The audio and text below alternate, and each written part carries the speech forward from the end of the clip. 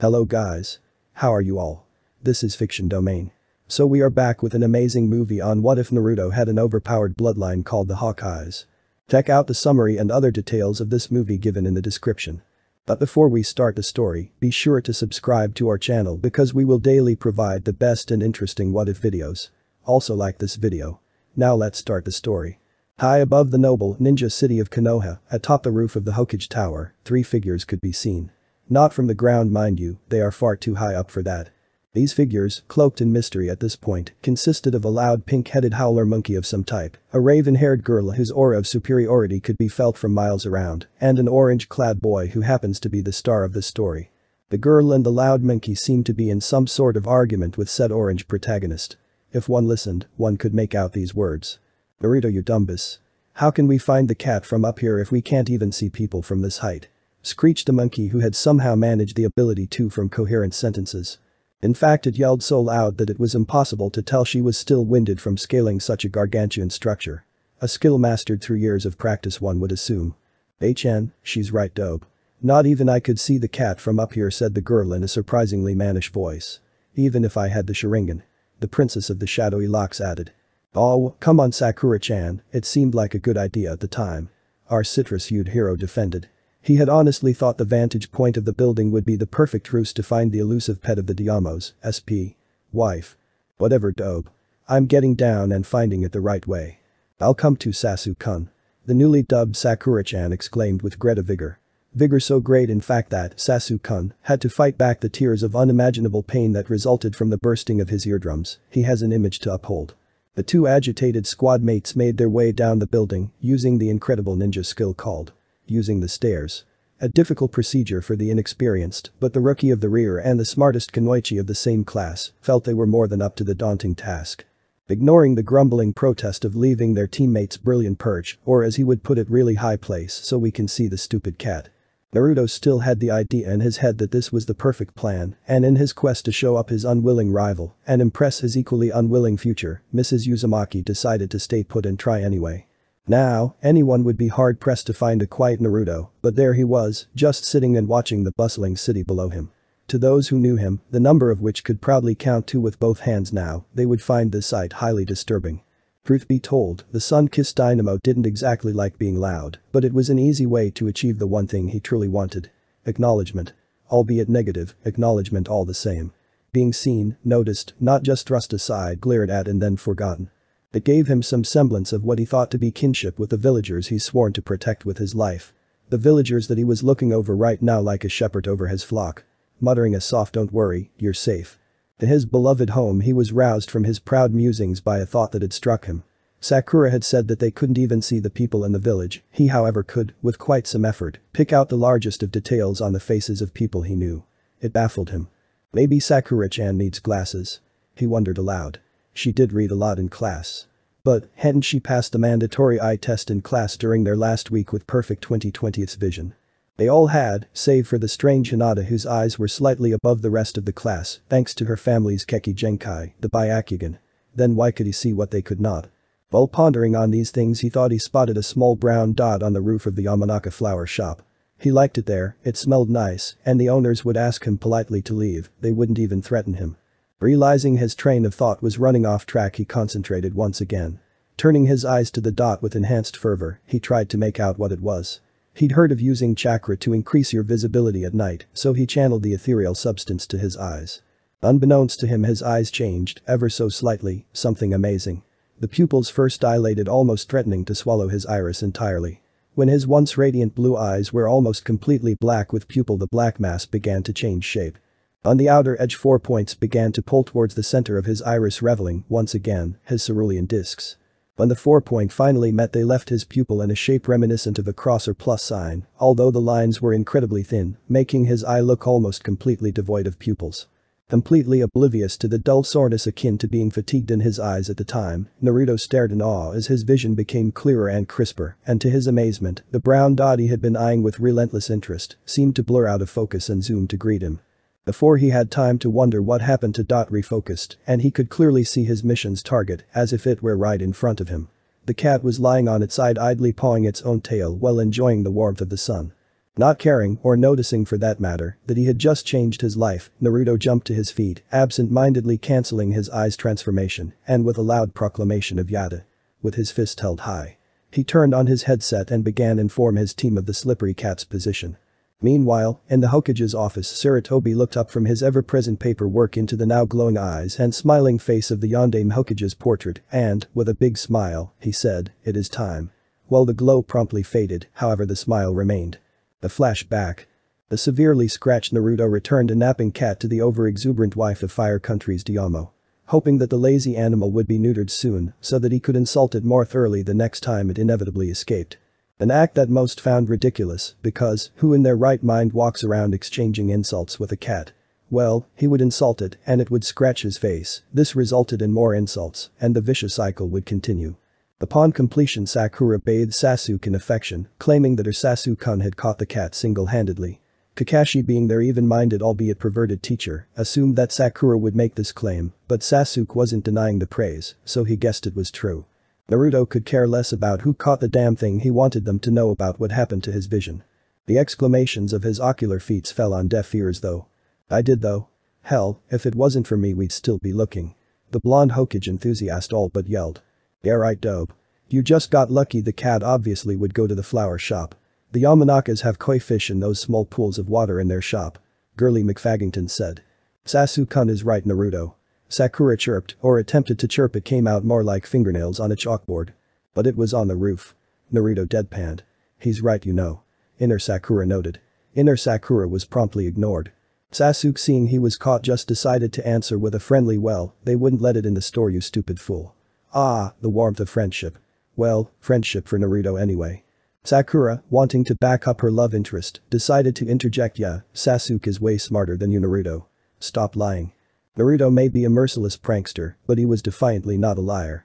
He detested lying, because when he was young the villagers would lie to him so that they could get under his emotional defenses and hurt him. So he was quite angry at his crush for this statement. "What?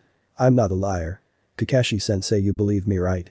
Naruto was hoping beyond hope that his teacher would show some semblance of student-teacher relationship and at least humor him.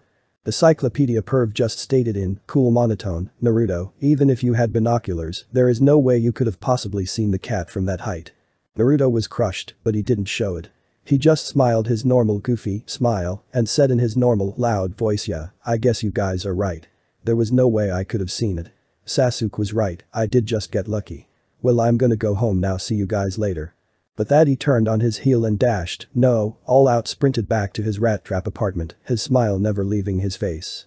Needless to say, his three comrades were a little confused by his actions. He hadn't asked Sakura out on a date, he ran faster than they had ever seen him away from them. He ended the argument by accepting defeat, and he said that Sasuke was right and he was wrong. Something was very, very wrong with Naruto, and it scared them. Flashback over. Upon entering his apartment, with the full intention of falling asleep and trying to forget about his traitorous team, Naruto spied a note on his dilapidated table, a note with the Hokage seal on it. Opening the note in a normal fashion, instead of just going apeshit on the envelope like he usually did, he found it to be a summons.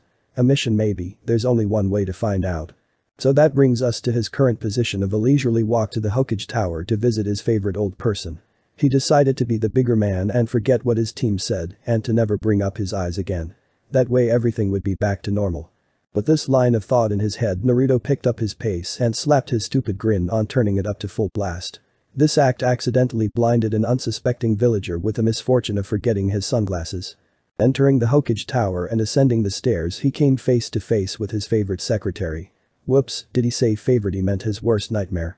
Now, Naruto got glares nearly 24/7, but hers were cut above the rest. When she sent that sinister stare his way, it was like she was grinding her stiletto heel right into his balls. By an act of kami, his imagined testicular torture was cut short today, thanks to the appearance of the Sandaime Hokage himself, miraculously changing the glare into a smile almost as big as Naruto's.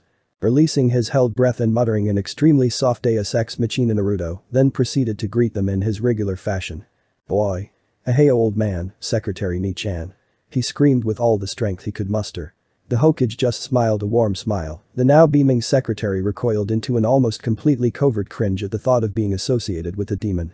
Sarutobi and Naruto pretended not to notice. "Naruto-kun. Please, come in, won't you? I have something important to tell you," the elderly master ninja said kindly. Sure thing, Gramps. Naruto said whilst passing the secretary's desk.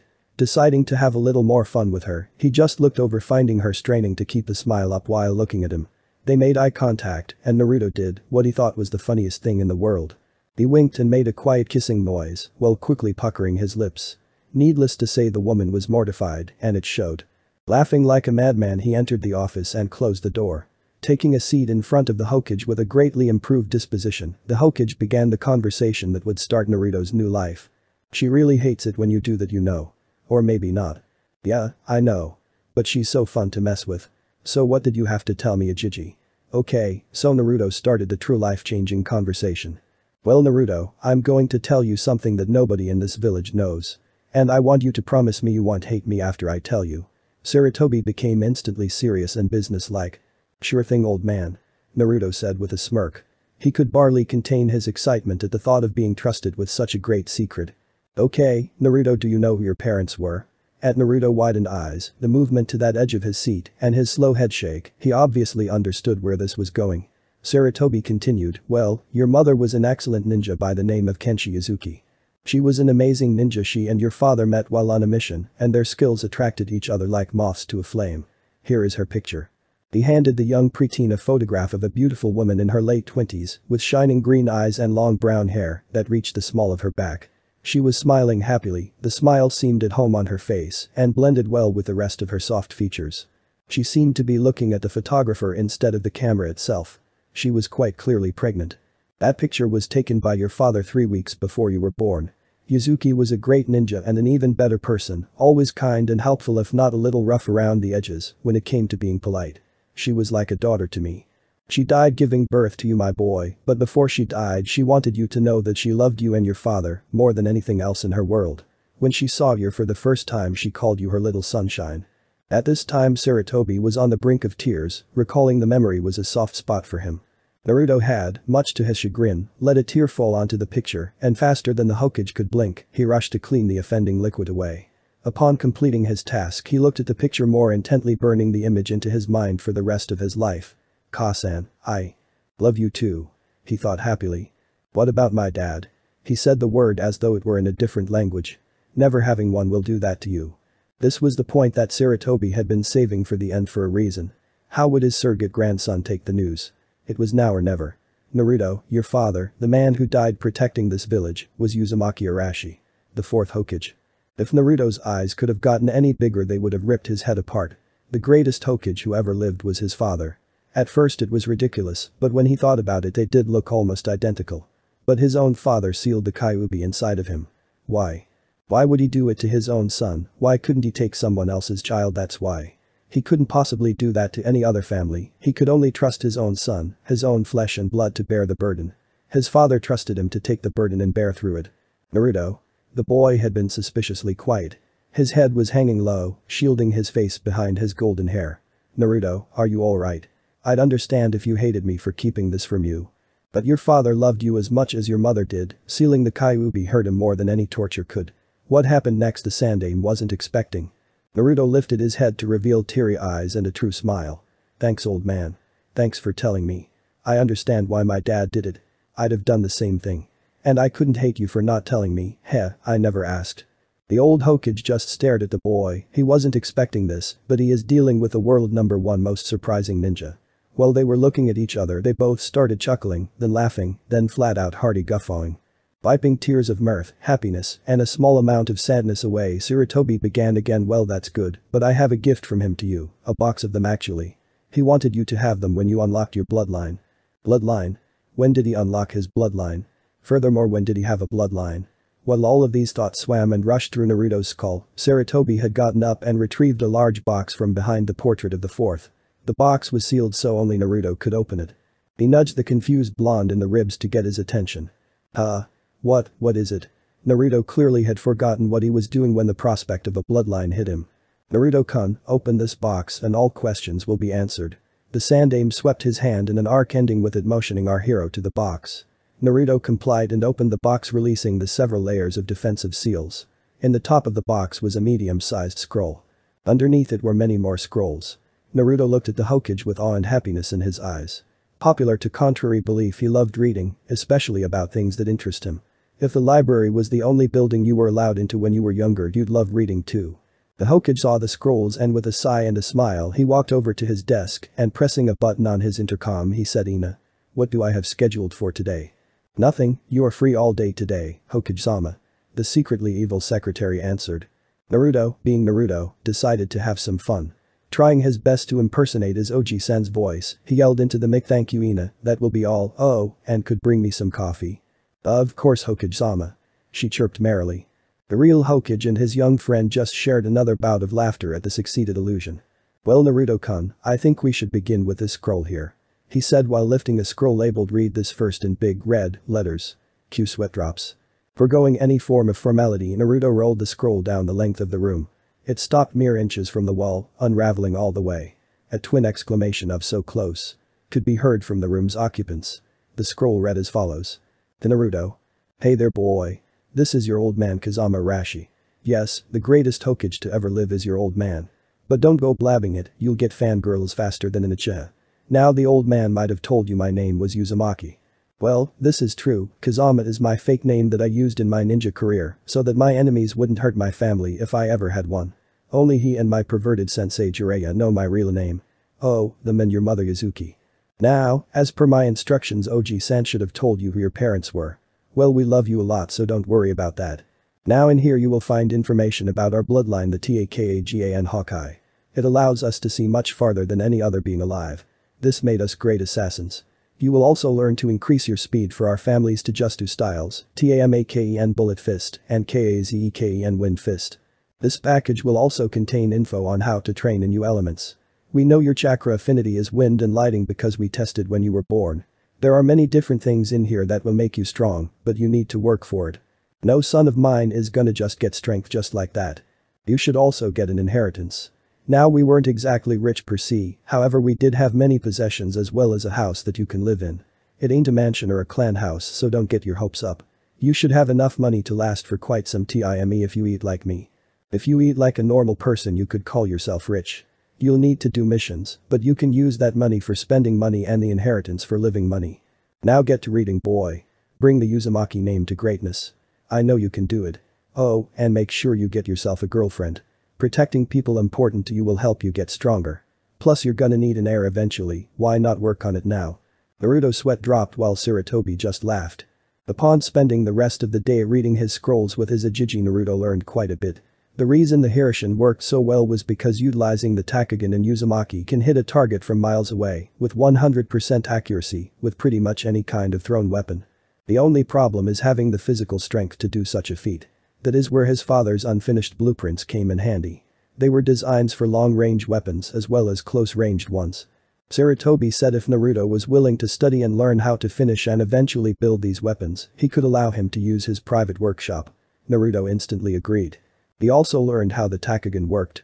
Many tubes are created, out of chakra of course, that act as semi-permeable membranes, allowing one form of matter in the air, such as, say, oxygen, out, while keeping another, say, nitrogen, in. Those tubes are then shrunk, quickly forcing out one while keeping in the other. This would serve the purpose of allowing total internal refraction, such as that of a fiber optics cable. Light travels at different speeds through different forms of matter, so a difference in matter is necessary. Thus, the light would be tunneled from far away to right in front of his eyes. And, as this is a bloodline, it was completely instinctual. So he would never have any nasty problems with chakra control. The Tamaken style used the user's speed to weave in and around the opponent's defense, and then delivering a bone-shattering first attack, the user launches into a series of lightning-fast combos, never allowing their opponent any solace until they are defeated. The Kazeken style required the use of a special short-range shunshin that doesn't require seal to dart around the opponent, using the extra speed to deal massive amounts of damage from all sides. He learned the basics of picking off enemies from afar using his eyes. He still had to get practice, but he was pretty good with a kunai. But he found that if he truly wanted to use his newfound sniping ability, he would need to increase his stealth and get some new clothes. The two packed the scrolls back up and Sarutobi gave Naruto a little cash to go buy some new clothes with. He also supplied him with the name of a store to go to for good ninja gear. The Hokage then promised that tomorrow after Naruto team training that he would take the boy to his new house. Naruto also agreed that he would not tell anyone about his new secret family and bloodline unless he truly trusted them and felt they should know. Not many fit into that category. Naruto dashed home as fast as his legs could carry him, and he put the box away. Money in hand, he ran into the market district to find Tucci's Ninja Emporium. He found the place with ease by practicing using his eyes from the roof of his apartment complex. Inside he was left staring, mouth agape at the sheer amount of cool shit they had. Swords, knives, poles, shuriken, chains, clothes, medkits, everything any ninja would want. They seemed to specialize in weapons though. He couldn't even figure out where to begin. But stars in his eyes, he rushed to the counter. Behind it was a girl who had twin buns in her hair, reading a magazine with a bored expression, not even noticing her customer. Something about her seemed familiar, but what was it? Where had he seen her before? Then it hit him. Tenten? He asked cautiously in case he had the wrong girl. Who's there? Oh. Hello, are you a customer? How do you know my name? She asked, wary of this weird boy in her family's store. It's me. Naruto. Remember we were in class together. I failed the exam. He mentally berated himself for describing himself through his failure. Naruto Naruto. Oh yeah. I remember you now, you were the really loud funny kid. She exclaimed, proud of her own recollection abilities. So, Naruto, what would you like? Naruto, still kind of shocked that she remembered him at all but happy that she thought he was funny at least, just responded to the best of his ability, I want new clothes please, thank you. He was confused as to why he came off as a complete imbecile. Tenten just giggled at his response and ushered him through a doorway on the right. That's the clothes section, go right ahead. He nodded and wandered over into the room labeled clothes, and that's when he remembered something, he'd never bought clothes in his life. Sticking his head through the doorway, he voiced his dilemma. Ano, Tenten. Could you please help me, I've never done this before. Tenten was a little bewildered by that question. 1. A guy asking a girl to help him shop for clothes, ludicrous, didn't he know the hazards? 2. He's never bought clothes before. Then she remembered that he was an orphan, he probably only had a few clothes that the orphanage or his foster family gave him. But even then it was highly unlikely that he'd never gone shopping for clothes before. Didn't you ever go shopping with your foster family or the orphanage? She only understood what she had asked after she had said it and saw the clear look of pain smear itself across his features before he wiped it away with a big, stupid smile. He realized she must have been suspicious and didn't mean to ask it in such a blunt way, so he silently forgave her. Before she could apologize, he just said in an even tone, I've lived alone since I was 4 and I've only had the clothes that the Hokage gave me. Don't worry about it though, if you don't want to help I can do it myself, sorry for bothering you. The news hit her pretty hard. Alone? Since he was 4. How did he possibly live like that? And he was apologizing to her. It made her feel low for bringing that up to him. So she decided to help as much as possible. No, I want to help please, I'm sorry. Really, you'll help, thanks a lot Ten-chan. And don't worry about what you said, I'm sure it was an accident. His mood brightened instantly at the thought of her helping him. She let the most minuscule of blushes cross her face at the name. No one called her that, she assumed it was because she was tomboyish and she loved weapons. She just dismissed the thought, considering it in his nature to be nice to people who were kind to him. He followed her through the aisles, saying that he wanted something to help him blend in with his surroundings, as well as being comfortable. When they were done, he 4 more jumpsuits, 2 with a green and brown forest camo pattern, a gray city camo pattern and a brown tannish desert camo pattern. When asked why he wanted the city and desert patterns, he simply stated that a ninja should always be prepared, a philosophy that she agreed with fully. He also got 3 bucket hats that matched their respective jumpsuits to cover his blaring blonde hair. A pair of black steel-toed boots, some black fingerless gloves with metal plates on top, as well as some undershirts and other necessary undergarments. Underpants. He also found a cloak that had the appearance of leaves on it so that he could hide his body, face, and anything he was carrying, and it made him look mysterious, he said. Tenten rolled her eyes, men. After paying for everything, he asked if there was room where he could change into his new forest suit. Why? Afraid I might see something embarrassing. Tenten laughed. The entire time they had been shopping they were joking back and forth, getting to know each other again. She learned about his dream of being Hokage, a dream she thought it to be a mite lofty, but a nice dream nonetheless. She also found out that he was going to begin training in speed. She suggested finding her teammate to help him. No. I'm afraid you might see something you would like. He teased back. This was the first time he had ever truly flirted with a girl and found that it was fun and really funny. He learned that she loved weapons and was a crack shot with anything you could throw. He made a mental note to ask for help if he needed it. He also found that her team was taught by Mido Guy, the overexuberant green beast of Konoha. He made another note to find him and ask for taijustu and speed training. And apparently she worked in this store with her father Tuchi Kento, losing her mother to childbirth. The pain that they shared, and they sympathized with each other. They both laughed heartily at their faux flirtation, and she pointed out a dressing room. He went in and came out 15 seconds later wearing his new jumpsuit, his cloak thrown back over his shoulders like a cape and his forest cap covering all his hair as well as shading his eyes. His forehead protector had been tied loosely around his neck. Only a few rouge strands of gold were seen in front of his eyes, he didn't seem to mind. She had to admit, he did look mysterious. But she'd never tell him that. How did you do that so fast? She pondered aloud. Hey, when you wear a jumpsuit all your life you learn how to change pretty fast. He answered while shrugging. She only nodded, it is a jumpsuit after all. He handed her his old jumpsuit and she looked at it with mild disgust. It hadn't been washed very often. Naruto-kun, I'm touched that you would give me your old favorite jumpsuit but how often did you wash this? She asked holding the cursed piece of clothing at arm's length. Laughing at her actions he finally managed to speak Ano, probably once a week. I needed it the rest of the time. And, I don't want you to have it. I want you to burn it please. That thing was gonna get my ass killed. She could only laugh, it was funny because it was true. Well, I gotta go train Ten-chan. I'll see you around. He slung his full bag of clothes over his shoulder while waving goodbye.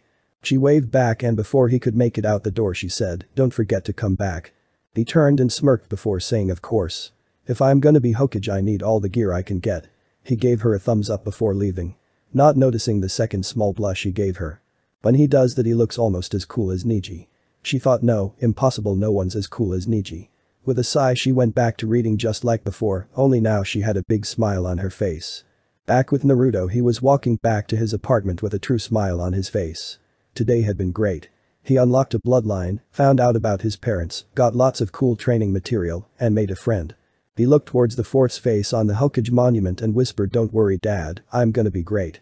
While thrusting his fist towards his father's stone visage. Naruto sat cross-legged and cross-armed on his bed. Staring directly at the box of scrolls left to him by his father. He had planned on going out and training today after his team meeting, but it seemed like such a waste to leave all of this here, not being read. That's when he was stricken with inspiration. He'd just leave some Kage Bunshin here and they'd take notes and give them to him when he came back. He was such a genius. Forming his favorite seal, he created an easy 20 Bunshins all with identical smug smiles of self-satisfaction. So, we all know the plan right?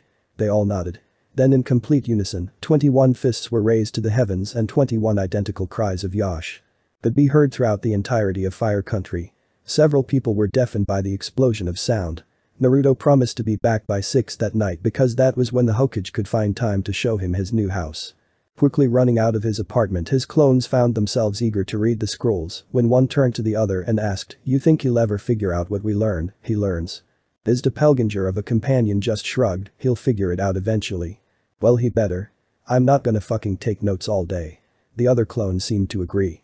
But the second clone just nodded fine, just make sure we get this all done. He reached into the box and went all the way to the bottom. He felt something that didn't feel like a scroll. Pulling it out he found 2 small wristbands and looking further he found 2 more that were slightly larger. There was a note on one of the wristbands. Hey Naruto. These are chakra weights. The more you put into them the more weight your body feels. They must all be in place for these to work. When all 4 are on and you put chakra in them, they make your whole body feel the weight not just your arms or legs. Think of it like increasing gravity. It will make Sue fast. Be sure to wear them at all times, that way your body is always conditioning. You will become a chick magnet in no time. All Naruto's present did a collective sweat drop. Sighing again number 2 got up and said simply I guess I've gotta go bring these to him. Don't forget to tell him about the learning thing. Number 1 shouted as number 2 left the rat trap apartment. Well fellas let's get to Riadan. I call the blueprints. No way. I had 'em first. Hey I want chakra control. It's mine. This is gonna be a long day. Back with real Naruto. Naruto had made his way to the Team 7 bridge early because he wanted to try out his camouflage in the nearby trees. He crept up into a suitable tree and hid himself to the best of his abilities by wrapping his cloak around him. Surprisingly he blended almost perfectly. He had been there for about 3 minutes when one of his clones had come by with 4 things in his hands.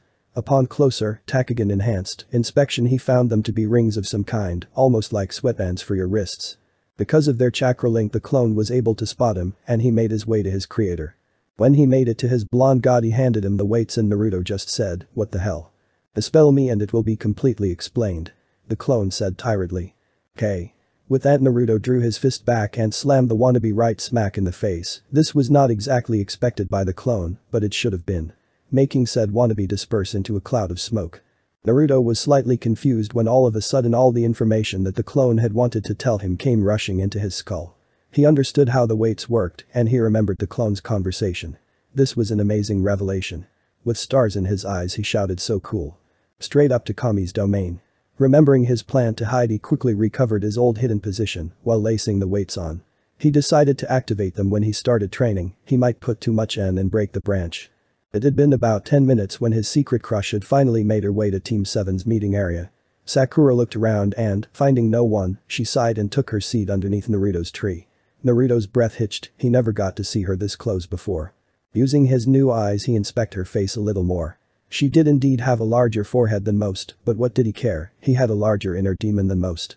She had pink hair that no one else in the village had, and he had blonde hair that no one else had except maybe Ino, but she doesn't count.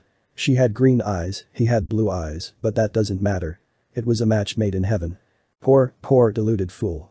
While scrutinizing the object of his affection, the lucky monkey started thinking about hers. She wished that Sasuke-kun was here with her, and then they could fall in love without that stupid Naruto around to ruin her life. Unfortunately, or fortunately, she had voiced her opinion. The unknown watcher had felt an extreme pain right where his heart should be, and his stomach felt awful. Sure, he had bugged her a bit, but he didn't ruin her life, did he? He decided that all he needed to do was think positive and it would defiantly work out. So he just decided to try that while tuning out Sakura's rant about how much she hated him. He was having a difficult time. While the pink-haired Kuno bitch I listed the reason why she hated Naruto and she loved Sasuke-kun. Said Sasuke was gloomily making his way to the field. In an attempt to ignore his eternal loves-hate rant, Naruto used his family's ability to watch his rival. Sasuke was walking at a sedated pace to the meeting area, brooding all the way. The amount of angst seemed to flow from him in waves. Naruto could swear he saw a flower wilt when the black-headed Avenger walked past it. I hope he never figures out how to use that as a weapon. Naruto thought to himself. Spending the next few hours in total silence was the hardest thing Naruto had to do. Watching his teammates, he found that all he wanted to do was to tell Sakura-chan to stop obsessing over a jerk and to take said jerk and shake him until he stopped being so damn antisocial. When Kakashi finally arrived, he noticed something. He only heard one cry of "You're late." And liar. And it just sounded terrible compared to the fun sound he got out of hearing it, with Naruto's voice mixed in. It really sounded much better than the banshee-like scream of his female student. It took a lot of self-control on Naruto's part not to give away his position. But afterwards he was proud of himself. That was another thing, he couldn't find Naruto at all. "Hey, where's Naruto?" came the expected question. Before either of his other students could say, "Who cares?" a bundle of leaves seemed to fall from the sky in between the teacher and his students. They all took defensive positions when the bundle started to spin in place at a slow pace. It unraveled to reveal someone in complete camo and an almost blinding smile. "Right here, Kakashi-sensei." The person shouted. "Naruto." Team 7 said in three-part harmony. They were all surprised by his change in attire, but what shocked them the most was that he was able to hide from all of them. "Yup. What's up?" He was brimming with pride at the fact that even his Jounin sensei couldn't find him. "Heh, I'm gonna kick so much ass," he thought proudly. Somewhere in the afterlife, a blonde-haired spirit smiled at the sight of his son, evading the detection of his former pupil. "He's gonna kick so much ass," he stated proudly. So you changed clothes, so what dope?" Guess who said. "Yeah, so what?" Guess who's #1 fangirl added eloquently. You're just jealous, team," the would-be Hokage retorted. "Well, now that that's over, I just want to let you know that the Hokage asked me to give you the day off today," Kakashi said with his upside-down U smile. Sasuke was mad, he could have been training to kill him. Sakura was ticked that her teacher made them wait for 2 hours to give them the day off. Naruto was ecstatic, he would have all day to train. No stupid missions. "Sweet. Thanks, old man, Kakashi-sensei." With that he ran off into the forest to go train. "No, Naruto, I won't go out with you," Sakura exclaimed agitatedly. But to everyone's surprise, Naruto hadn't asked her out. She looked to Sasuke to find him with his eyes wide. When he saw her looking at him, he shook his head no and walked away. She followed, of course, but she wondered why Naruto would suddenly stop. It wasn't in his nature to give up. Maybe she had been too mean to him, or maybe he heard me. She gasped. She had said some terrible things about him. She didn't mean for him to hear her. It's not that she liked Naruto, it's that she liked all the attention she got from him that Sasuke would never give her. She didn't want two teammates who wouldn't talk to her. Kakashi smiled under his mask while looking where Naruto had run off to. Maybe his student was growing up. While Naruto ran, he mentally smacked himself. 1. He forgot to ask out Sakura-chan. She may not like him very much and would have said no anyway, and he may have been hurt, but they were meant for each other, weren't they? 2. He forgot his training regiment scroll. Making a clone, he asked it to go home and get the scroll and meet him back at his special training spot, an open area in the forest that he was sure no one would use. Unknown to him was the reason why no one used it. It had been designated as the demon's training grounds by the adult population of Konoha. Before entering his clearing, he stopped and decided to turn on his weights. Using as little chakra as he could, he pushed it to one of his wristbands. Apparently the least he could do was too much. The bands all glowed blue for a moment before the number 200 appeared on the band on his right wrist. His body crashed to the ground with a low thud. Shit, this is freaking heavy. But, I'm not going back. Only forwards from now on. With his confidence soaring, he forced himself off the ground slowly while making his way to the training grounds. When he arrived, he was shocked to find someone there training already. He was wearing a green leotard with orange leg warmers and had a black bowl-cut hairdo. The most disturbing part of his image were his extreme eyebrows. They looked like fucking caterpillars. Shrugging off the intruder, he decided to start his own training with stretching while waiting for his clone. It wasn't his property, so he couldn't kick the kid out, and the kid couldn't tell him to leave. Well, he could, but Naruto wouldn't listen. The brushy-browed weirdo kept punching the logs, and Naruto kept stretching. The kid was too enraptured with his training to notice Naruto. After a few minutes of silence, excluding, of course, the sounds of fist meets log, a few more people made their way to the clearing. Sweet Kami, can't a guy find a training ground all to himself for once? He was roused from his thoughts when a feminine voice called to him. Naruto-kun? Is that you? What are you doing here? Sounds familiar. Where had he heard her before? Both he and the green guy turned to investigate and were met with a pink-wearing girl donning 2 buns in her chocolate hair. Ah, Ten-chan. I came here to train. Why are you here and who's that with you? He asked while continuing to stretch his legs. Oh, this is, she began. Hyuga Niji interrupted her stoic girly-haired teammate. And she began.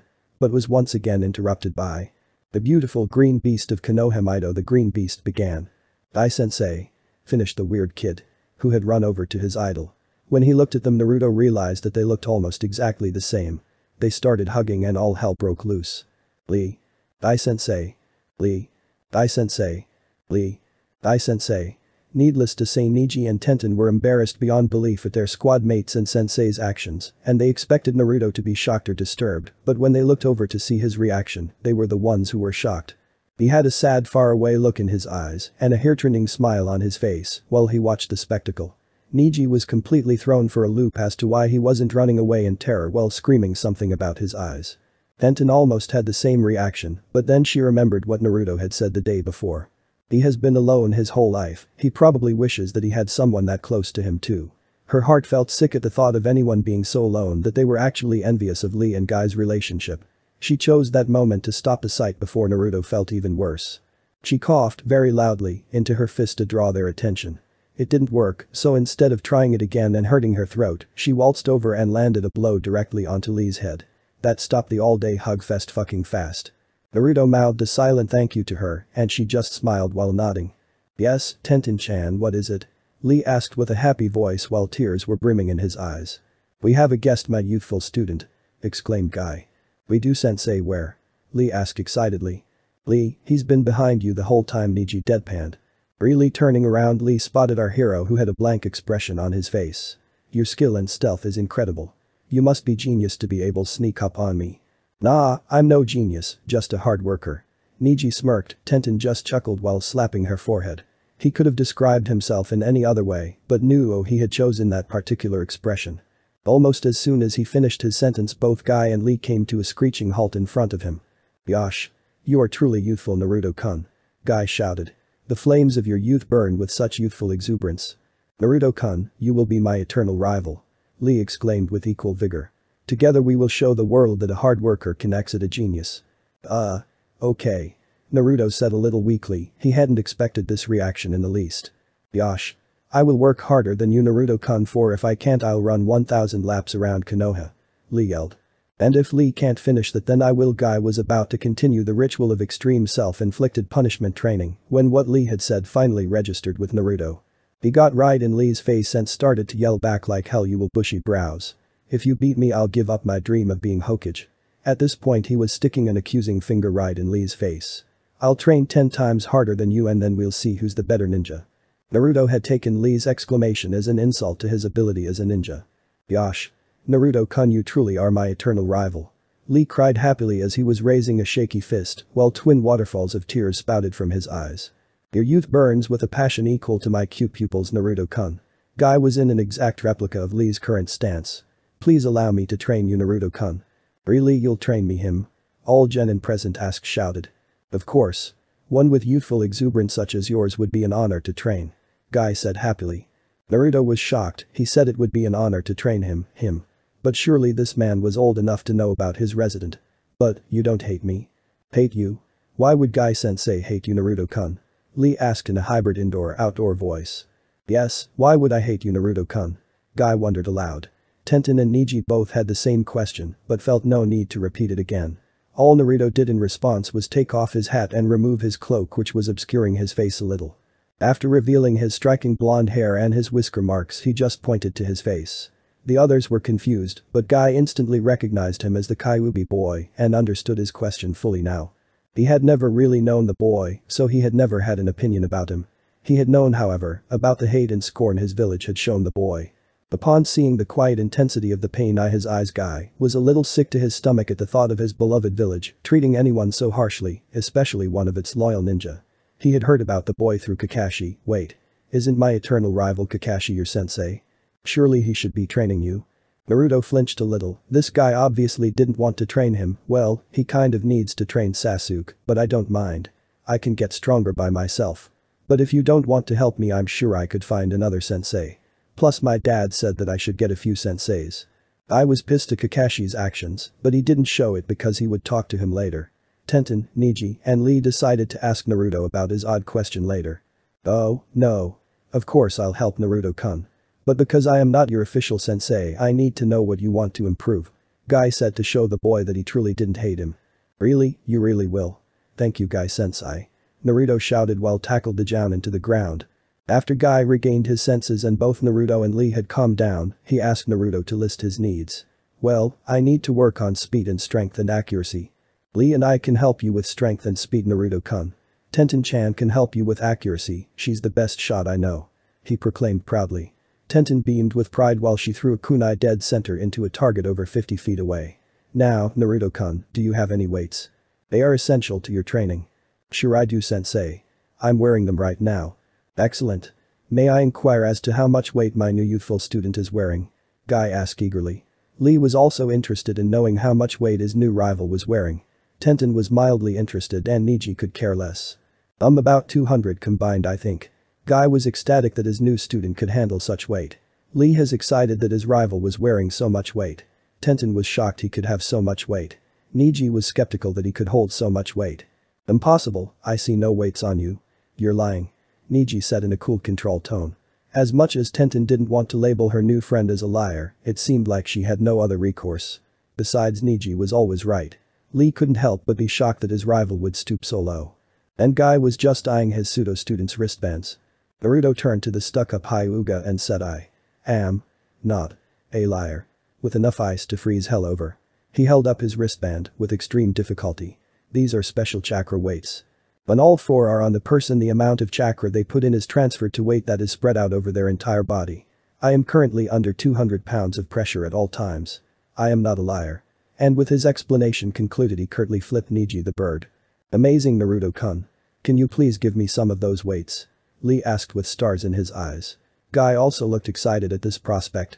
Sorry, Lee, as far as I know these are the only ones made and they were given to me by someone special who wants to remain secret. Lee and Guy's expression fell considerably.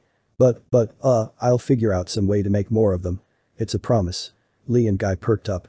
Naruto had said that in an attempt to cheer up his new sensei and rival, he didn't want them to dislike him, but he had no idea how to do that. But now he had to do it. Why did he always get himself into these situations? Really, Naruto-kun, you do that for me? Lee asked. Not many people were that kind to him, especially after just meeting him.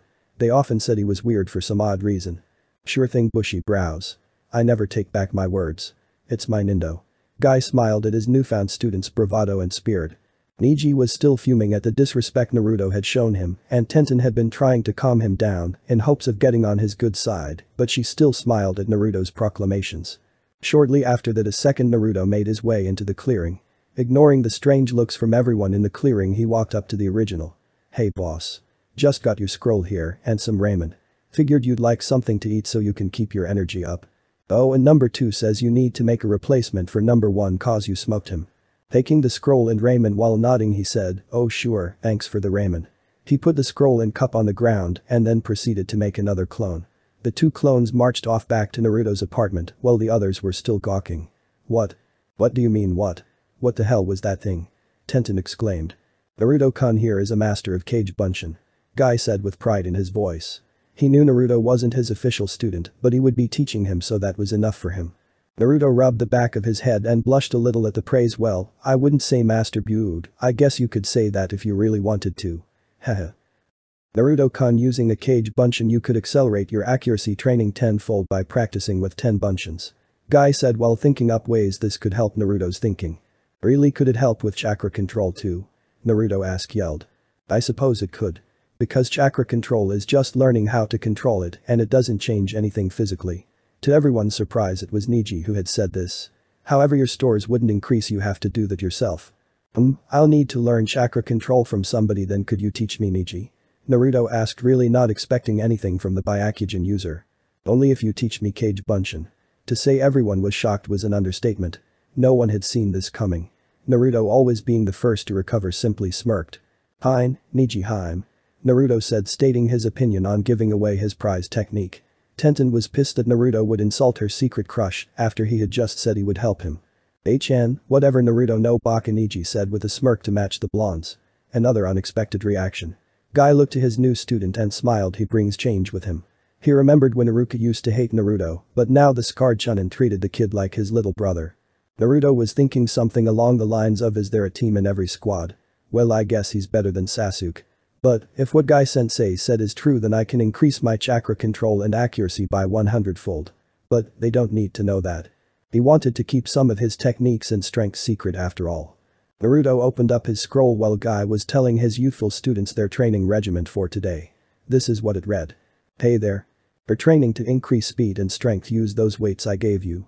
Make sure to do 100 push-ups, pull-ups, sit-ups, 200 jumping jacks, 300 punches with each arm into a log, 300 kicks with each leg into a log, and 20 laps around the village. Then anything else your sensei should tell you.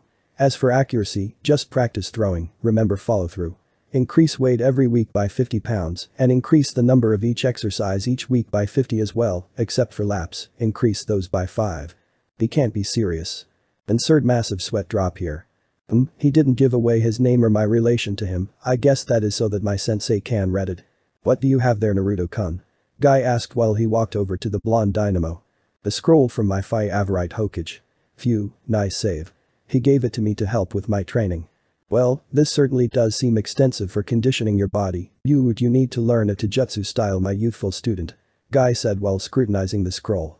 "Oh, I have my clones at home memorizing the forms, and when they do I'll practice them after I get faster," Naruto said. "Good, well then, let's get started, my youthful pupils." "Asu!" cried Lee and Naruto in unison.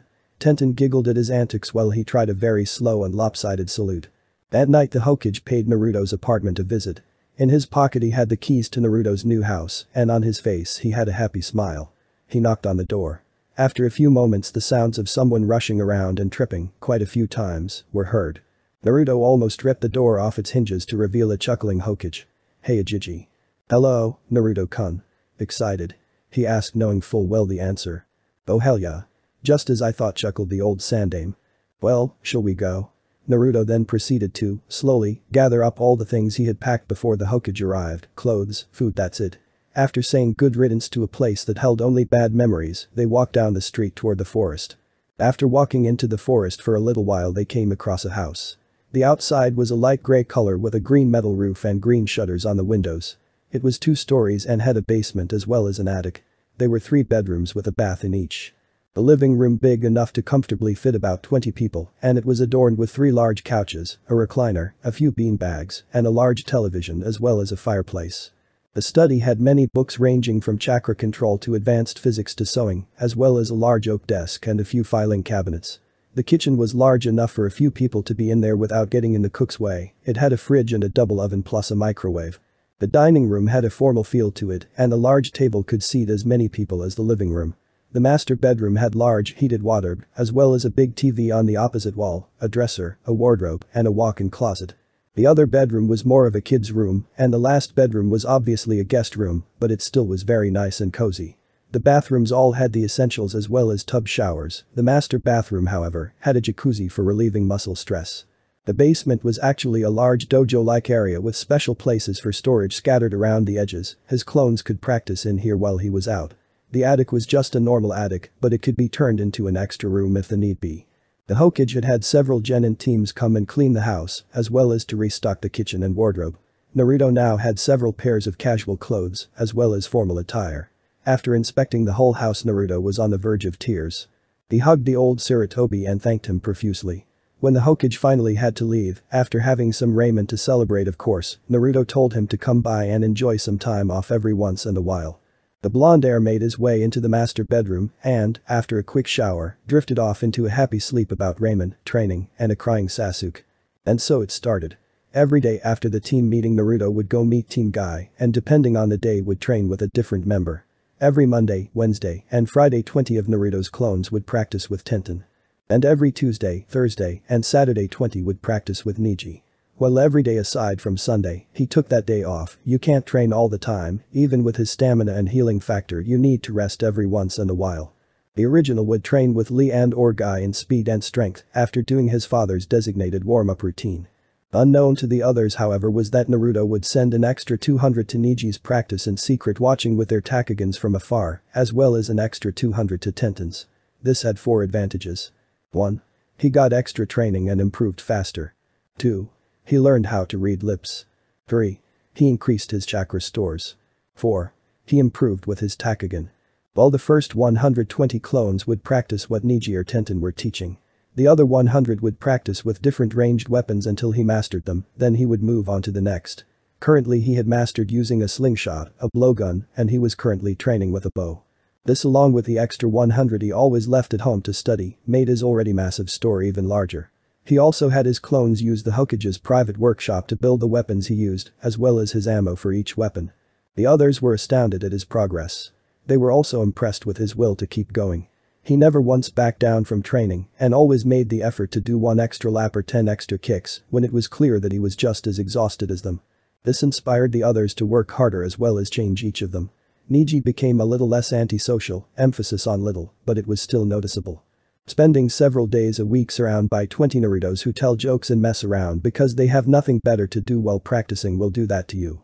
Tenten became a little more dedicated in her work and it showed through the fact that she too now wore weights. Lee had become more like Naruto, but not by much, but he was always working to surpass his rival, so they pushed each other further and further. Naruto, after being around Lee and Guy, found that people liked it when you were quieter, so he toned it down a bit. He was still loud, but not nearly as loud as he used to be. He also decided that when he was on a mission he should try and be quieter and more professional. It would make being a ninja easier, and he would still get to be himself outside of a mission. Guy couldn't have been prouder. Team 7 was completely oblivious.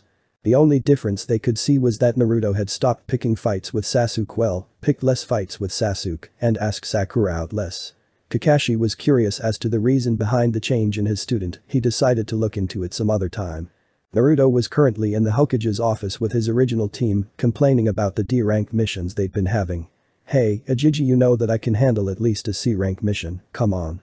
Iruka was furious at the disrespect his little brother was showing the Hokage Naruto. Show some respect at this point, Iruka rants, and I don't remember what he says, but we all know what happens. Finally the Hokage caved and gave them their first C-rank mission. Escorting Tazuna to his bridge and wave. At this point the old drunk waltzed into the room. Stumbled being the correct term actually. These brats are supposed to protect me. They look weak, especially the short green one. Naruto, whose face was barely seen through his cloak and hat, just did the opposite of what everyone present thought he would do, ha ha ha. That the best you got, you drunken bastard. Come on, hit me with something new. Everyone save Tazuna was completely slack-jawed. Kakashi had even been ready to sit on Naruto to stop him from killing the man. Haha, you got some balls on you, brat. I like ya. Glad to be working with you. He extended his hand, the young ninja who shook it in a firm grip. The feeling's mutual, except I'm not into guys. They both started laughing at this point. Everyone else was still trying to recover when the Hokage began to laugh as well, then Iruka, then Kakashi. Sakura refused to laugh because Sasuke-kun wouldn't either. Well, can we get going now, sensei? Naruto asked, wiping away a tear of mirth while the laughter died down. Sure thing. Meet at the gate in half an hour with everything you need for a few days of travel. Kakashi said. He really has grown up, thought three adults in the room. Yosh. I'll get there before you, Sasuke-chan. Well, he's still 12. What did I expect? Thought the same three adults. Heh, Chan, classic, thought one bridge builder, and how dare he call our Sasuke-kun that. Yeah. Thought one possibly naturally pink-headed Kunoichi. Chan, yeah right dope. Bring it on. Sasuke and Naruto both got into race positions and looked at Sakura expectantly. Oh. Ready. Kakashi hurriedly opened the door, set he pulled Tazuna out of the line of fire, go. The only thing to register that either of them had left was the cloud of dust and sonic boom. 30 minutes later, Naruto and Sasuke were seen running from opposite directions toward each other. They skidded to a halt and were mere centimeters apart in front of the gate. I win. They both shouted, quite uncharacteristically for Sasuke. I am obviously the winner, dope. So are you or Sasuke-chan? And why is that? Because you're in Uchiha. Naruto said while rolling his eyes. Of course. My clan is better than your clan. Sasuke stated matter-of-factly. Says you. You are the only one of your clan left, and I'm the only one of my clan left. That makes our clans equal. Naruto pointed out with his hands thrown up to the sky. They quickly fell back down to his sides. Well, I have a bloodline. Sasuke was sure he had won. Damn, I'm not gonna reveal the Takagan just to show up Sasuke in an argument. Oh yeah, then let's see a tough guy. Please don't have it activated, please don't have it activated, please don't have it activated, he chanted in his head. Chan, like I'd show you. That should shut him up. You know, you think he'd have learned by now. Yeah right. You just haven't unlocked it. Ha. Our clans are equal. Naruto yelled triumphantly. Sasuke just humphed, opting to end the argument there. Naruto stuck his hand out to Sasuke. The Avenger just stared at it like it was a tentacle. Good race, team. We should have another sometime. Naruto said in a friendly tone with a grin. After a minute or so of deliberation, Sasuke grasped it, sure thing, dope. But don't expect me to go easy on you next time. Sasuke tightened his grip. Naruto reciprocated the action. This continued until they were both red in the face with exertion. Ahem. If you two are done holding hands, I'd like to get home, please. Tazuna interrupted their little contest. If either of them had blushed, it was hidden by the shade of red already on their faces, although with Naruto, you could hardly tell already because of his cloak-hat combo. But Naruto was never one to be outdone. But I thought you liked seeing boys hold hands, old man. Naruto and Tazuna shared a small laugh, and he gave Naruto a noogie. Hey, quit your pit smell worse than your breath, you old booze hound. Yes, well, Tazuna-san, it would be best if you let Naruto go so we could get going. With that, they all exited the village, never to be seen again. I'm just kidding. While they were walking, Sakura had made a startling discovery. Naruto. Yes, Sakura-chan. Naruto asked excitedly, maybe she would finally talk to him and they could get closer, and then they would go out and… Ibaka. You forgot your stuff. Or maybe not. Sakura's right, dope. I knew you couldn't match me without cheating. Why do they always think he lies or cheats? Oh yeah, he's a pranking ninja, it's kind of expected. No, I didn't, Sakura-chan, team, I have it all right here. He pulled out a small scroll. I sealed it. He had asked Tenten to teach him the basics of sealing, and from there he read his dad's notes. He was well on his way to becoming a seal master, all he needed was a teacher. Chan, whatever, how could the dope learn to do that? He must have gotten help. Whatever, I don't need to seal things, I need to get stronger. Seeing as how Sasuke was ignoring him, Sakura decided to as well. Naruto simply sighed, replaced the scroll and put his hands behind his head. Kakashi, however, was proud that his student was beginning to learn seals. After walking for some time, the group finally passed a suspicious puddle. Only Naruto and Kakashi noticed it. Hey, Kakashi-sensei. Kakashi looked back to see Naruto next to the puddle, but he couldn't tell what the boy was planning because his cloak hid his body from view. Yes, Naruto, the rest of the group stopped. You know what's the best part about puddles? Naruto asked while looking his sensei right in the eye. Kakashi was smiling under his mask. No, what? He put his book away and covertly pointed Sasuke over to Tazuna. He saw the signal and with a smirk, quietly went over to get in a defensive position in front of the bridge builder. Sakura and Tazuna were clueless. Sometimes, if you try hard enough, you can make them scream like little girls. Naruto said while jumping high and raining kunai and senbon into the puddle. And lo and behold, the dreaded demon brothers came flying out of the puddle covered in the knives and needles, screaming like little girls. Kakashi didn't move, but Sasuke threw a shuriken, nailing the chain connecting their gauntlets to a tree, while Naruto threw a kunai into the hole on the shuriken, locking the blade in place. Nice work, team. Same to you, dope. How? How did a fucking genin see through our perfect illusion? The leftmost of the two brothers asked. Anyone who had taken the time to pay attention to the weather could have seen through it. There hasn't been rain in a week and it's high noon. There is no way a puddle could have been in the middle of a hot dirt road, you fucking moron. Naruto exclaimed exasperatedly. He's got a point. The right brother said. But he does. The first brother affirmed.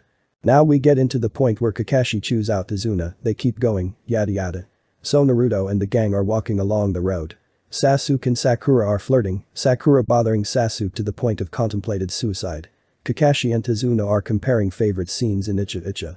And Naruto is trying to drown them out while muttering something about perverted old men. When out of nowhere Kakashi grabs Izuna and drags him to the ground. Get down. Team 7 was eating dirt faster than Naruto eats ramen, and not a moment too soon, because a huge fucking sword flew overhead and embedded itself into the tree behind them. Hahaha, AI Sharingan no Kakashi. Lamachi's Abusa S-class missing in of the Hidden Mist. Known as the Demon of the Mist for his skill in the silent killing techniques, as well as killing all of the participating genin in his year's genin class. Kakashi and, to everyone's surprise, Naruto stated in textbook unison. But then Naruto started to chuckle. What's so funny, Gaki? Growled the missing in. Nothing at all. Zabuza's non-existent eyebrow twitched. You know, if you need eyebrows, I have a friend who has more than enough to spare. At this point the vein that was throbbing before threatened to burst. Kakashi was trying so hard to not laugh, and a little while away watching in the trees, Haku was giggling under her mask, too. The others were too afraid to do anything but gape at Naruto for being so bold. I knew that kid had balls, but this is ridiculous. Zabuza just disappeared into the mist he had created, growling like an animal all the way. They formed a tight circle around the elderly bridge builder while taking defensive stances. If Sakura, Sasuke, and Izuna were worried before, they were utterly distressed now. Sensing his companion's plight, Naruto turned his head to them. Don't worry you guys, Kakashi-sensei will protect us, and so will I, believe it. He said while allowing them to see his carefree smile and flashing them a thumbs up. He's right, you know, Kakashi said while sporting his usual UI smile. Their statements visibly relaxed the three scared shitless members of the group. How could that dope not be scared? This feeling is so intense. A certain Avenger screamed in his head. Wow, Naruto sure is cool-headed right now. He also looks really cool too. Yahi, wait a minute. Please tell me you know who it is. This brat, heh, what a guy. The drunken man was glad he had this kid to back him up. Very good, Naruto. Thought Kakashi, proud of his student's ability to shrug off killing intent. When he thought about it, Naruto probably had to deal with this on a daily basis. He felt a little bad for ignoring his student, but he didn't have time to worry about it now. Kakashi unveiled his hidden Sharingan, and Naruto took that as a cue to activate his eyes as well. He pulled his brim down so that his teammates wouldn't find out just yet. Ah, the Sharingan. At the beginning of our fight. I'm honored, Kakashi. Zabuza's voice came from all around them. Sharingan, yes, I can use him to teach me how to use my own. Perfect. Sasuke thought. If I survive, he added grimly. Kakashi-sensei, Naruto whispered while straining his eyes to find any sign of the missing in. Yeah, Kakashi whispered, reciprocating Naruto's actions in another direction. Can you teach me to do that voice thing? I guess, why do you want to know? It's cool and I could use it. Sure then. Thanks sensei, he's right behind us, isn't he? Yep. Kakashi went disemboweled and in behind him with his kunai, and when he did, instead of getting blood on his blade, he was treated to water. Mizu Bunshin. He had just enough time to say before Zabuza slit his throat. It's not over, said the new Kakashi from behind Zabuza. The trap, Zabuza chuckled. No, it certainly isn't. Kakashi's eyes widened as he felt a presence behind him. He turned, slicing the clone's throat in the process, only to be met with a boot to the face. He was sent soaring into the body of water behind the group, where he was promptly encased in a water prison courtesy of Zabuza. I expected more from the legendary Sharingan no Kakashi. Ha ha ha ha. His insane laughter was cut short when he had to move his head to avoid the arrow that went whizzing by his head. Holy fuck. What was that? Let my sensei go. Naruto said coolly, his eyes were hidden by his hat, but you could practically feel the death glare he was presenting to the missing in. His cloak was billowing in the wind, revealing the bow in his left hand and the 6 quivers facing diagonally to the right on his back. He looked very threatening. Let's see you make me twerp. Zabuza made several Mizu Bunshin. Naruto muttered a quiet Cage Bunshin are better. Before his sensei finally came to his senses. No. Naruto, Sasuke, Sakura, take Izuna and run. He yelled, hoping beyond all hope that he wouldn't have to see another team member die. Sorry sensei, we can't do that. You guys know why, right? Naruto asked, gesturing to his teammates. Because those who don't follow the rules are trash, Sasuke began while coming out of his bush on Naruto's right, looking toward said ninja-turned-archer. But those who abandon their friends are lower than trash. Sakura finished flanking Naruto on his left. Right. Naruto said while giving his sensei full view of his shining smile and customary reassuring thumbs up. This is heart-wrenching and all, but I have business to attend to. Zabuza shouted as he sent his clones to attack. Sakura. Cover the client. Sasuke, you're with me. Let's kick his ass. Naruto ordered in an authoritative tone. Right. Sakura said as she dashed to Tazuna's front. HMPH, whatever, just don't get in my way. Shut up and fight, team. Naruto yelled while turning his bow so that it was parallel to the ground. Reaching into his white quiver, he pulled out 4 arrows, one in between each finger, and pulled them back on his bow.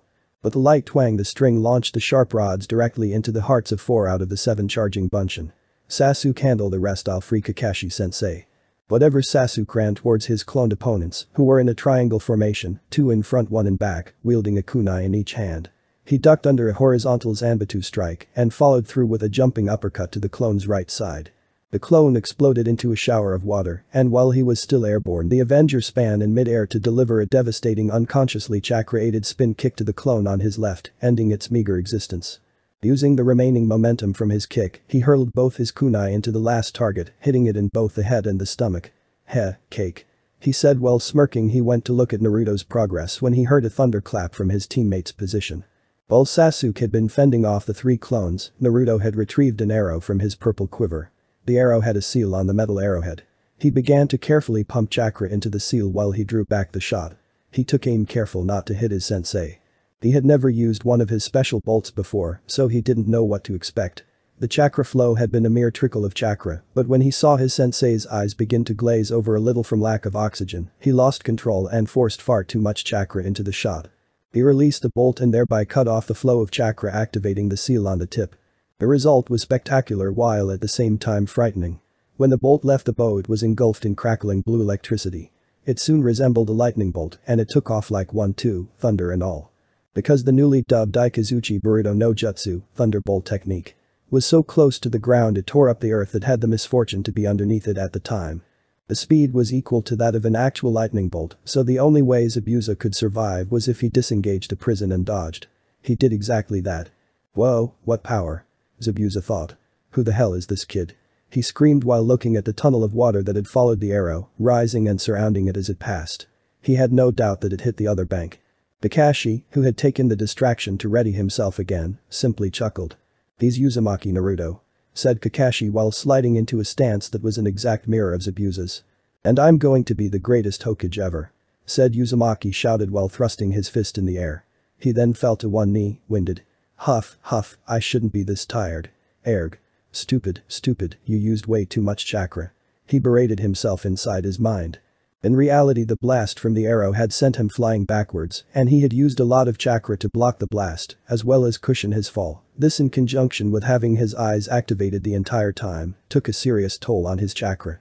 While they may not be as deteriorating as the Sharingan, they still leach chakra, and he hadn't been using them enough to lessen the amount they use.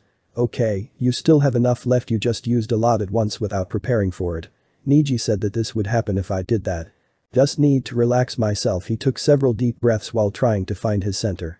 The blast had blown his hat off, luckily no one had seen his eyes yet. "Dope. You alright? You don't look so good," Sasuke said while he handed Naruto his hat. He was watching Kakashi's fight, however, so he could note Naruto's peculiar eyes. Securing his hat over his eyes again, Naruto used his enhanced vision to watch the fight more closely while saying, "Oh, worried about me, Sasuke-chan? I'm touched." He then proceeded to sniffle for effect. "Yeah, that's it, dope," Sasuke said in a tone very similar to mockery. "Naikami? A joke? From Uchiha Sasuke? I never thought I'd see the day." Naruto prodded. Sasuke simply shrugged, smirk in place. Perhaps Sasuke wasn't such a dick gobbler after all. After a short while, Kakashi won and Zabuza was carted away by the disguised Haku. Team 7 picked up their downed sensei and made their way to Tazuna's house for the rest of their mission. When they arrived after they had dropped Kakashi off in his room, they were properly introduced to Tazuna's daughter, Tsunami, and grandson, Inari. The former was friendly and outgoing, she treated them all nicely. Inari, however, was a pessimistic little ass who gave them the cold shoulder every chance he got. Naruto could hardly care though, he got this all the time, just like home. He thought gloomily. He hardly had time to worry about that though, he was tired as all hell. He made his way to the men's sleeping quarters, sealing all his equipment into his scroll so that he was left with only his clothes on and fell into unconsciousness almost before he hit the pillow. Downstairs Sasuke was brooding, the dope he wasn't scared at all and he took charge right away. That should have been me. How can I be so weak? And that attack. What power. I have to get stronger than Naruto or I'll never be able to beat Itachi. Sakura was worried about her crush, he seemed broodier than usual, perhaps he's thinking about Naruto. Of course. Why wouldn't he be? You saw him back there, didn't you? Inner Sakura offered her louder than necessary opinion. Yeah, I did, but he didn't seem like Naruto. Sakura thought, slightly put off by Naruto's sudden change. He was cooler and calmer headed than he was pretty much at any other time she had known him. Shanro. That's because he got serious when the fight got serious. Inner Sakura pointed out. Maybe if I was more like Naruto, Sasuke-kun would notice me. Sakura thought hopefully. I don't think Inner Sakura was silenced by thoughts of Sasuke and Sakura holding hands and other girly fantasies. Upon finding their guests in the living room, one brooding with angst rolling off him in palpable waves and the other sitting there giggling with stars and hearts in her eyes. Tsunami and Inari just looked at each other. Then they shrugged and decided that ninja were weird. Currently Naruto as well as the rest of Team 7 had just witnessed Kakashi's explanation of tree climbing. But Naruto had something to say about it. "Ah no, Kakashi-sensei?" he asked slightly nervous. "Yes, Naruto?" Kakashi asked, thinking Naruto might not be able to do the exercise. Can I talk to you in private for a second?" After walking a short ways away from the rest of Team 7, Sasuke glaring holes into Naruto the whole time. When they were out of earshot, Kakashi spoke up. "Now, Naruto, I realize you may have some trouble with this, but I'm sure you could get it eventually." While Naruto perked up at the vote of confidence, he still shot a nervous look towards his crush and his rival. "No, that's not it, it's just that I can kind of already do this with my eyes closed, balancing a bowl of soup on my head without spilling a drop," Naruto said, now rubbing the back of his neck while looking at the blade of grass in between his feet. Kakashi's eyes widened, but then he realized that Naruto must have gotten training whenever they lost track of him. He resolved to finding out who after this mission was over. "Well, can you do water walking?" Naruto nodded, but he followed it up by saying that he could still use a lot of practice before he moved on. Kakashi then clapped once and raising his voice to address everyone present said, "Okay, Sasuke, Sakura, you two start with the tree climbing, Naruto, you find a lake. I'll check up on everybody's progress from time to time. Now get to it." Sasuke was visibly shaking with rage, Sakura was slowing, inching away towards a tree a safe distance from the soon-to-be ground zero. Why did the dope get different training? He obviously wasn't ready for this easy exercise, so Kakashi must have sent him to do something even easier. Yes, that's it exactly. There is no way the dead last could be better than him. Smirking at his deduction, he sent a condescending stare in Naruto's general direction. Naruto let out a sigh of relief, he barely got out of that one, he was sure Sasuke would explode. While he didn't necessarily get along with the Uchiha, he still saw him as a friend and didn't want to lose him. Their training continued for several days, ever wary of an attack from Zabuza or his hunter buddy. One day after training, during dinner, while everyone was talking about the mission, Inari decided to state his opinion on the matter. "Why do you even try? Gato will just kill you all, you should just give up," he shouted, standing up. Needless to say, this outburst shocked everyone. But Naruto simply brushed it off. "That's because I'm different than you. I never give up, no matter what," he said, leaning back in his chair. "Shut up. You don't know. You've never had a rough life. You are always being stupid and joking around. I'm not like you. You don't know pain," Inari retorted, tears freely falling from his young face. Now, Kakashi may not have known Naruto well, but he knew him enough to know a little bit about his life and of course his temper. He prepared to incapacitate his student if necessary, keeping his eye trained on the blonde chameleon. The rest of Team 7 was oblivious. "I don't know pain." He began to laugh. "I don't know pain." He laughed harder. "I don't know pain."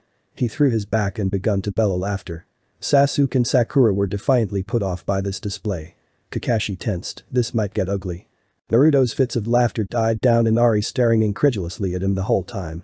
"Inari, I've known more pain than most people will know in their entire lifetime," Naruto said, locking eyes with the sad boy while sporting a sad smile. "I'll never forget the hollow feeling of being alone or the pain of hatred, but you have your mother and grandfather here for you. Your father wouldn't want you to waste your time crying over him." At this point he had stood up and was making his way towards the door. "If you have felt so much pain, how can you smile?" Inari shouted.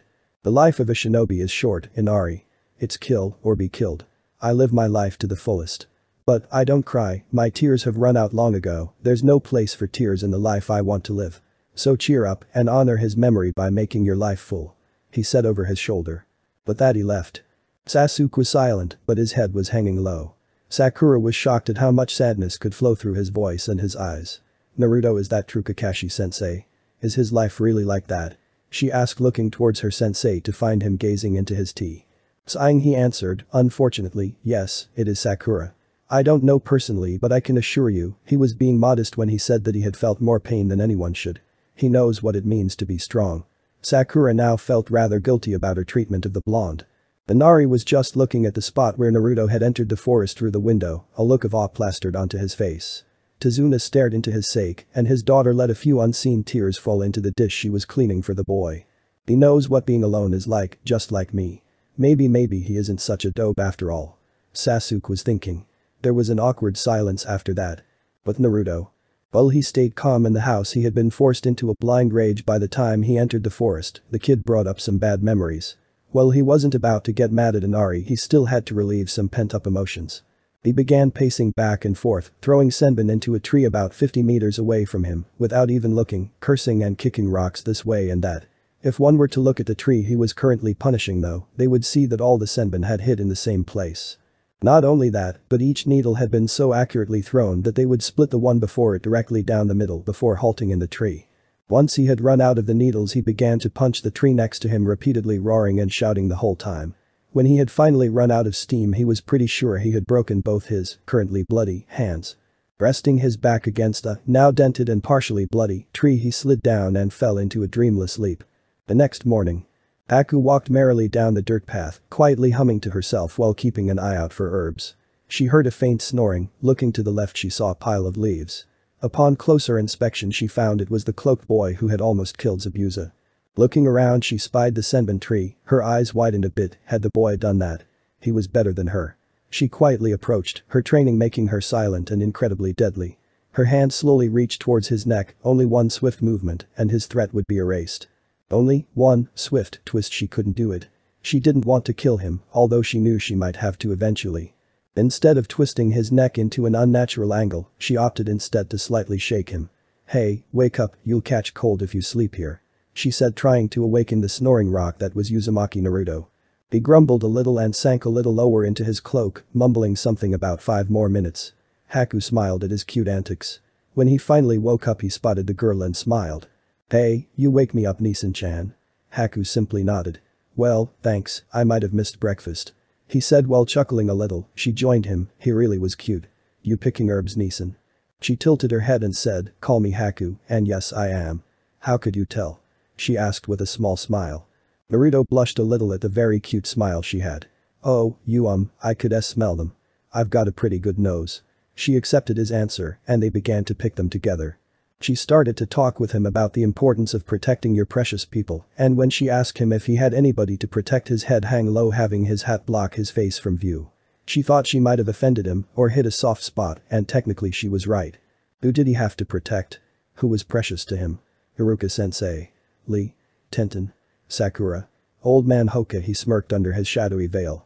He looked up and met her wary gaze and answered her question with a happy smile. I sure do. I'm going to protect my whole village. I'll be the greatest Hokage, because if protecting people makes you strong, then I'll be the strongest ninja in the world. I will protect everyone. He said, his smile growing with every sentence. Haku was a little taken aback by his proclamation of his goal, but she too found herself smiling. That is a good dream, Naruto-kun. You can do it. I believe in you. He was blushing again. She believed in him. Not many people ever took his dreams seriously. A comfortable silence crept over the field, and they continued to pick herbs. I think that I have enough now, Naruto-kun. Thank you. No problem, Haku-chan. Anytime. He replied with a thumbs up. She smiled, and while she began to leave, she left him with one last tidbit of information. Oh yes, by the way, I'm a boy. She said while smiling, waiting for his shocked expression. She knew how she looked, but she didn't want to be treated like a woman in a fight. What she wasn't expecting was his laughter. Haha. Don't even try bullshitting me on that one. When I said I had a good nose, I meant it. At her confused look, he continued, I can smell your pheromones, they are clearly female. Besides, no guy could ever look that cute. Ever. She blushed a little at the unintended compliment. He got up and prepared to leave, but he also had a little info to tell her, oh, and tells Abusa to get well soon. Courtesy of Uzumaki Naruto. He chuckled at her shocked expression. Yes, you have a very unique scent, Haku-chan. You smell like snow. It's nice. His back was turned and he was already walking away, but had he been facing her, he would have been rewarded with a fully blushing Haku, with cross-dressing action. Time skipped like 2 days, or something. Team 7, minus Naruto, had gone to protect Azuna at the bridge, leaving Naruto at the drunk's house, completely drained from training. He was roused from his dreams of ramen and Hokage hats by screams about someone killing herself if they touched her son. Dispelling his weights, her silently made his way downstairs to assess the situation. Inari charged the 2 thugs holding his mom hostage. He may die, but he was going to at least try to save her. That's what his dad would have done, what Naruto would do. Right before the 2 would-be samurai could dice the boy, a green blur had passed right in between the 2. Inari stared wide-eyed as the 2 kidnappers fell to the ground, unconscious. Looking up from the knocked-out thugs, his breath hitched. There stood the boy, no, the hero, who had suffered so much only to smile. Naruto stood there, back turned, fists down by his sides, his cloak billowing in the wind, and his brim pulled down low to cover his eyes. Can anyone say Battis? Naruto looked at Inari and smiled. You did well, Inari, you stood up for your beliefs and were brave in the face of danger. Good job, I'm sure your father is proud. But, if these punks are here, then that means there's trouble at the bridge. Get the villagers, we're gonna need an army. He said while unsealing his bow and quivers.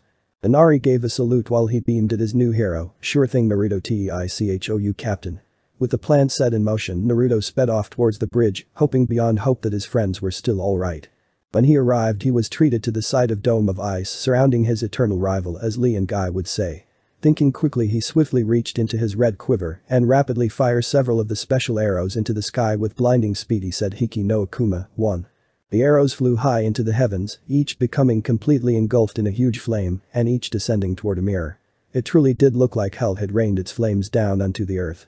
The streaks of flame screaming down, creating the very image of the devil's tears they were named after. Naruto had arrived and there was hell to pay. 37 mirrors, 37 arrows, 37 hits. Each arrow hit a respective mirror and, to Haku and Sasuke's amazement, they actually cracked the mirrors. Haku quickly repaired the damage. Cursing, Naruto sprang into action, jumping in front of his friend as to alleviate some stress from the current pincushion genin. Sasuke, while put off that Naruto was able to do more damage than him, sent an appreciative nod to the blonde archer. Naruto just smirked and said, well, I couldn't have you die before I kicked your ass, could I? Sasuke shook his head while smirking. He had activated his Sharingan earlier, and while they were talking, Haku had taken the opportunity to fire a few senbon. Watching their trajectory, Sasuke pushed Naruto out of the way, taking the fatal hit himself. He fell to the ground, limp and seemingly lifeless. Naruto could only watch in shock as his friend fell, dead, because he was too weak to protect himself. Haku began to try and console him on his loss, but he wasn't paying attention. Rage, pure rage, flowed through Naruto's veins. His heart became an organ of anger, hate, and remorse.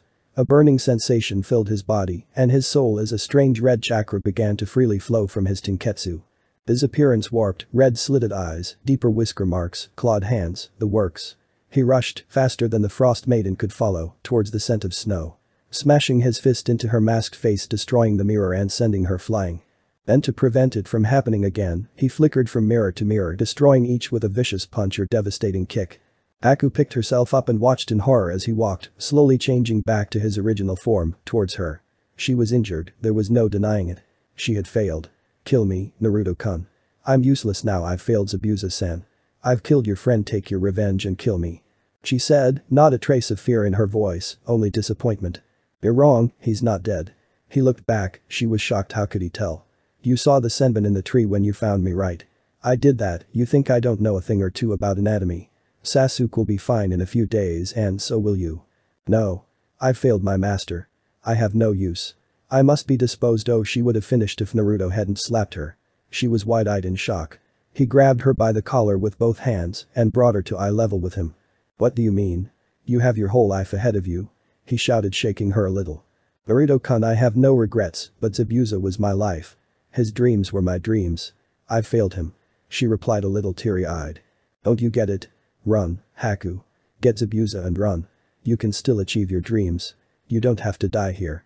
I won't kill you, he said, loosening his grip. She could only stare. He was giving her a second chance. Zabuza and her could still achieve his dream, she still had a chance. Her thoughts were interrupted by the sound of thousands of birds chirping. She and Naruto looked to see Kakashi through the thinning mist, holding a glowing ball of lightning, preparing to charge a currently incapacitated Zabuza. Zabuza. Haku screamed. She created a mirror of ice and warped to his side. What happened next happened in slow motion to Naruto. He began to run, his arm outstretched, attempting to catch her, to stop her from what she was doing. Even without his weights on, he was no match for her speed. She took the Chidori full in the chest. Haku-chan. He screamed, his voice filled with anguish. He made it to the trio only a moment after impact, and he shoved Kakashi aside, forcing his arm out of her. He cradled her in his arms. Tears threatening to spill. Haku. Come on. You can make it, come on. The girl merely smiled at him, her eyes already glazing over. I'm not going to make it, Naruto-kun. She coughed violently, spraying blood on his face, not that he cared. He pulled her closer, grasping her in hopes that if he held tight enough she wouldn't leave. Kakashi and Zabuza didn't have the heart to interrupt the spectacle. Haku-chan, Naruto muttered into her hair.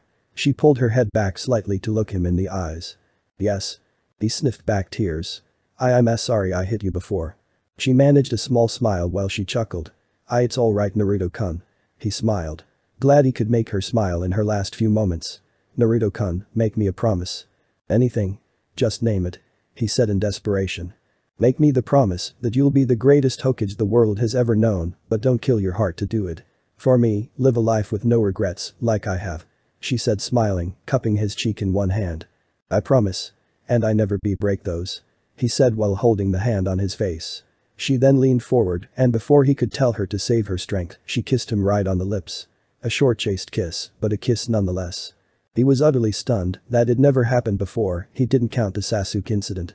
She smiled at his expression before she whispered in his ear, goodbye, Naruto-kun. Her hand fell from his face and hit the pavement of the bridge with a dull thud.